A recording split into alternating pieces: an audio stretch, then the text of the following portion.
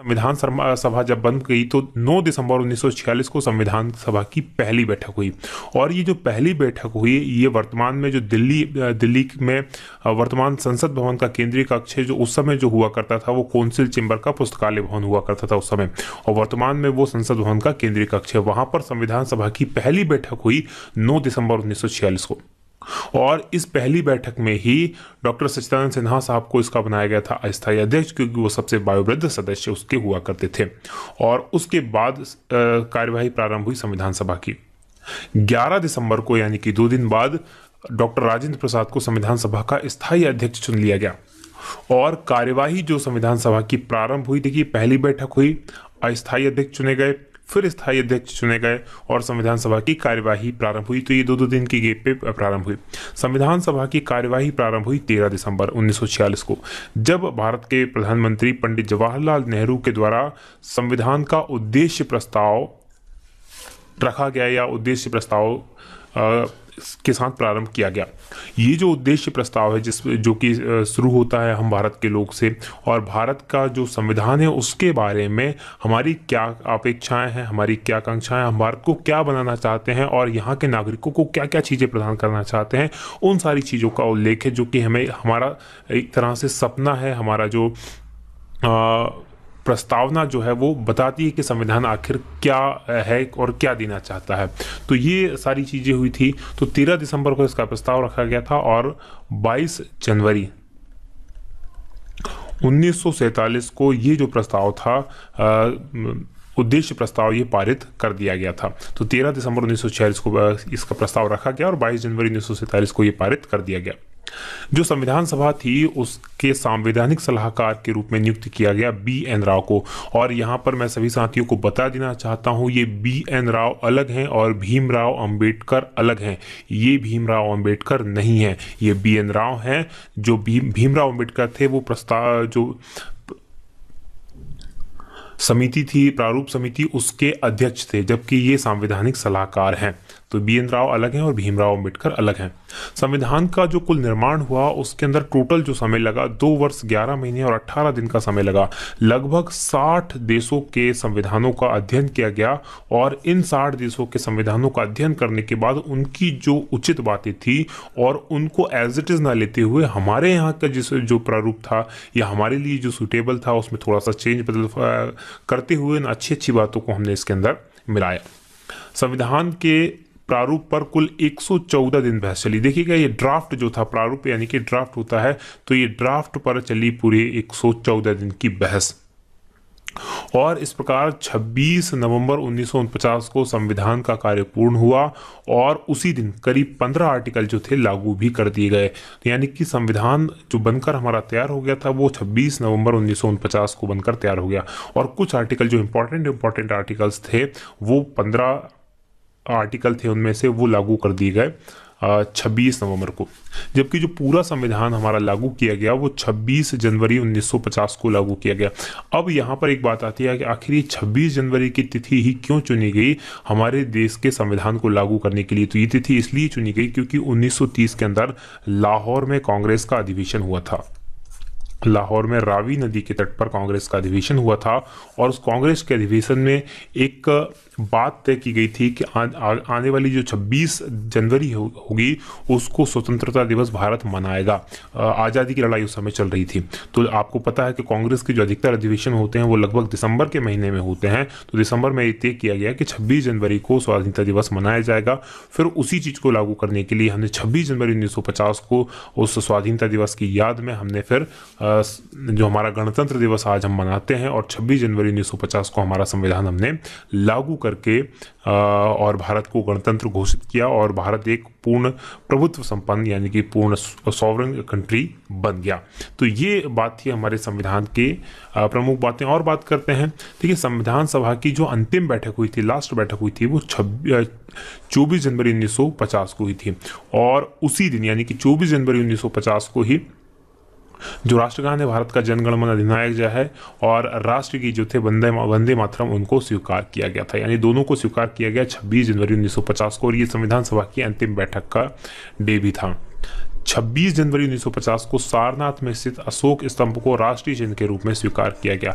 राष्ट्रीय चिन्ह जो आपने भारत का देखा होगा, जिसमें 4 शेर हैं लेकिन 3 शेर दिखाई देते हैं और नीचे अशोक चक्र भी उसमें बना हुआ है। तो ये सारनाथ से लिया गया है, अशोक स्तंभ से, और उसको भारत के राष्ट्रीय चिन्ह के रूप में स्वीकार किया गया है। 24 जनवरी 1950 को ही डॉक्टर राजेंद्र प्रसाद को प्रथम राष्ट्रपति चुन लिया गया। तो डॉक्टर राजेंद्र प्रसाद जो बने थे, अभी तक संविधान सभा के अध्यक्ष हुआ करते थे, और इनको चुन लिया गया राष्ट्रपति के रूप में। अब जो संविधान उस समय बनकर तैयार हुआ था, उस संविधान में 22 भाग थे, 395 आर्टिकल यानी कि अनुच्छेद थे, 8 अनुसूचियां इस समय हुआ करती थी। और ये वर्तमान की बात करें तो वर्तमान में इसमें 22 भाग हैं, 450 आर्टिकल हैं और 12 अनुसूचियां इसमें शामिल हैं। यानी कि पहले 8 अनुसूचियां थी, उसके स्थान पर 22 अनुसूचियां हो गई।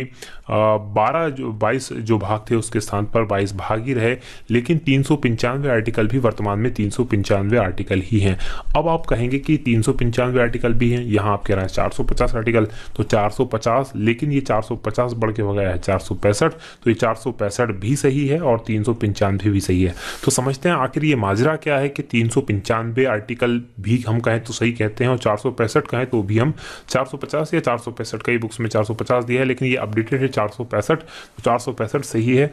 465 आर्टिकल कैसे हैं? देखिए ये कैसे है, जैसे हमारा बात करें अनुच्छेद 21 की, तो अनुच्छेद 21 है एक, ठीक है, उसके साथ ही बाद में उसमें अमेंडमेंट करके अनुच्छेद 21 का जोड़ दिया गया। उसी तरह से ग्राम पंचायतों से संबंधित अनुच्छेद है 243, इसमें भी बहुत सारे अमेंडमेंट, का, खा, गा, घा, चा, छा, ये बहुत लंबा है, कम से कम 20 से 25 इसके अंदर और एक्स्ट्रा का, खा, गा करके जोड़ दिए गए हैं। तो यदि हम इस 21 को एक मानते हैं, इन दोनों को एक मानते हैं क्योंकि 21 है, तो इसकी गिनती के हिसाब से 395 आर्टिकल होते हैं, लेकिन वहीं हम 21 को एक मानते हैं और 21 का को दूसरा आर्टिकल मान लेते हैं, तो उसकी संख्या के हिसाब से 465 आर्टिकल होते हैं। तो ये ही सारा माजरा, जैसे 243 को चक्का, खा, गा, घा, चाचा को अलग ना मानते हुए एक ही मानते हैं, तो 395 आर्टिकल है, लेकिन इसको 300 का को अलग और 300 खा को दूसरा आर्टिकल मानते हैं, तो 465 आर्टिकल है। तो ये कहानी है आर्टिकल्स की। जो डॉक्टर भीमराव अंबेडकर हैं, उन्हें भारतीय संविधान का जनक कहा जाता है, क्योंकि प्रारूप समिति के वो अध्यक्ष थे और प्रारूप समिति ने बहुत ही महत्वपूर्ण भूमिका निभाई थी भारत के संविधान को बनाने में। प्रारूप समिति जो थी उसको इंग्लिश में कहा जाता है ड्राफ्टिंग कमेटी। तो ये जो प्रारूप समिति के अध्यक्ष जो थे डॉक्टर भीमराव अंबेडकर साहब थे। जब संविधान सभा के जो टोटल सदस्य संख्या थी उस समय भारत के अंदर जो थी वो थी 299 सदस्य संख्या थी, उसमें से 284 सदस्य उपस्थित हुए थे जब 26 नवंबर 1949 को संविधान सभा पर हस्ताक्षर किए गए थे। तो ये इंपॉर्टेंट डेट आंकड़ा है 284। कभी पूछा जा सकता है कि कितने लोगों ने हस्ताक्षर किए थे, 284 सदस्यों ने हस्ताक्षर किए थे। हस्ताक्षर करने वाली महिलाओं की संख्याओं की बात करें तो ये महिलाओं की संख्या 8 थी और कुल जो महिलाएं थी वो 15 थी। संविधान सभा में कुल 15 महिला शामिल थी, लेकिन 8 महिलाओं ने ही हस्ताक्षर किए थे संविधान पर। और चूंकि हमारा संविधान 26 नवंबर को बनकर तैयार हो गया था, तो इस 26 नवंबर को हम विधि या संविधान दिवस के रूप में मनाते हैं और आज भी ये हमारा संविधान दिवस 26 नवंबर को ही हम मनाते हैं। तो ये सारी इंपॉर्टेंट चीज़ें थी जो यहाँ रखी गई। अब जो हमारा संविधान बना वो ऐसा नहीं कि एक दिन बैठे और बना दिया, उसके लिए क्या किया गया, अलग अलग समितियां बनाई गई और इन समितियों के उनके अध्यक्ष बनाए गए। तो ये समितियां और जो अध्यक्ष हैं वो परीक्षा के मायने से इंपॉर्टेंट है। कई बार और अधिकतर एक ना एक समिति किसी न किसी एग्जाम में पूछी ही जाती है, तो ये समितियों को याद करना बहुत ही आवश्यक है। तो देखते हैं कौन कौन सी समिति के कौन अध्यक्ष थे। तो जो प्रारूप समिति जो सबसे मोस्ट इंपॉर्टेंट समिति थी, सुपर आईएमपी समिति ये है, ये प्रारूप समिति, इसके जो अध्यक्ष थे डॉक्टर भीमराव अंबेडकर साहब थे प्रारूप समिति के अध्यक्ष। वहीं संघ संविधान समिति, संघ शक्ति समिति और राज्य समिति, इन तीनों समितियों के जो अध्यक्ष थे वो पंडित जवाहरलाल नेहरू हुआ करते थे। देखिए संघ से मतलब होता है यहाँ पर, संघ मतलब यूनियन यानी कि सेंट्रल। तो संघ की जब भी बात आए तो केंद्र की बात हो रही है। यहाँ आरएसएस कोई ना मत समझे इस चीज़ को, नहीं तो वो आरएसएस आप इसे समझे। संघ मतलब सेंट्रल या यूनियन। तो संघ शक्ति, राज्य समिति और संघ शक्ति समिति और संघ संविधान समिति, इन सभी समितियों के अध्यक्ष जो थे जवाहरलाल नेहरू जी थे। वहीं प्रांतीय संविधान समिति की बात करें तो प्रांतीय संविधान समिति के जो अध्यक्ष थे सरदार वल्लभ भाई पटेल थे। मूल अधिकार एवं अल्पसंख्यक जो समिति थी उसके अध्यक्ष भी सरदार वल्लभ भाई पटेल थे और ये सुपर इंपॉर्टेंट समिति है जिसको लगातार कई बार पूछा गया है। झंडा समिति के जो अध्यक्ष थे वो जेबी कृपलानी या आचार्य जेबी कृपलानी के नाम से भी इन्हें जानते हैं। रियासत समिति के जो अध्यक्ष थे वो डॉक्टर राजेंद्र प्रसाद थे। देसी रियासत समझौता समिति के जो अध्यक्ष थे वो भी डॉक्टर राजेंद्र प्रसाद ही थे। वही बात करें संचालन समिति की, तो संचालन समिति के अध्यक्ष भी डॉक्टर राजेंद्र प्रसाद थे और नियम समिति के अध्यक्ष भी डॉक्टर राजेंद्र प्रसाद ही थे। क्योंकि संचालन संविधान सभा के अध्यक्ष थे तो संचालन का काम और नियम का काम जो था डॉक्टर राजेंद्र प्रसाद के पास था, इसलिए इनको इनका सदस्य बनाया गया था। वहीं कार्य संचालन समिति की बात करें तो कार्य किस प्रकार से होगा, वो संचालित करने वाली समिति के जो अध्यक्ष थे के.एम. मुंशी साहब थे और मूल अधिकार संबंधी उप समिति, ये समिति नहीं है ध्यान दीजिएगा, ये उप समिति है, तो मूल अधिकार संबंधी उप समिति के जो अध्यक्ष थे वो जे.बी. कृपलानी साहब हुआ करते थे। और संविधान सभा के कार्यकरण संबंधी समिति के जो अध्यक्ष थे वो जी.वी. मावलंकर थे और ये भारत के पहले लोकसभा स्पीकर भी थे। वहीं आवास समिति की बात करें तो आवास समिति के जो पहले जो अध्यक्ष थे वो पट्टाभी सीतारामैया थे और ये पट्टाभी सीतारामैया बाद में मध्य प्रदेश के पहले गवर्नर भी बने, मध्य प्रदेश के पहले गवर्नर बने।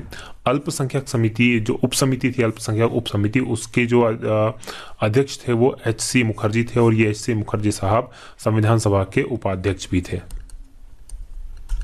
संविधान सभा के उपाध्यक्ष थे एच.सी. मुखर्जी साहब। बात करते हैं संविधान सभा की प्रमुख समिति, उनके अध्यक्षों में प्रारूप समिति की। प्रारूप समिति जो है वो सुपर इंपॉर्टेंट समिति है और इसलिए इसके सभी अध्यक्ष के साथ साथ सदस्यों की जानकारी भी होना चाहिए। तो डॉक्टर बी.आर. अम्बेडकर साहब जो थे वो इसके अध्यक्ष थे।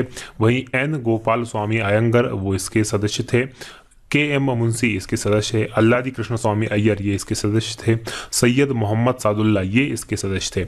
वहीं बी.एल. मित्र भी इसके सदस्य थे, ये थोड़े समय के बाद हट गए और उनके स्थान पर एन. माधव राव सदस्य बनाए गए। बाद में एन. माधव राव बी.एल. मित्र के स्थान पर बनाए गए थे। वहीं डी.पी. खेतान की बात करें तो ये भी इसके सदस्य थे, लेकिन इनकी असामयिक मृत्यु हो गई और इनकी मृत्यु के बाद टी.टी. कृष्णामाचारी को इनका जो समिति थी इसका सदस्य बनाया गया। इस तरह से कुल ये 7 सदस्य प्रारूप समिति यानी ड्राफ्टिंग कमेटी के प्रमुख सदस्यों में से थे।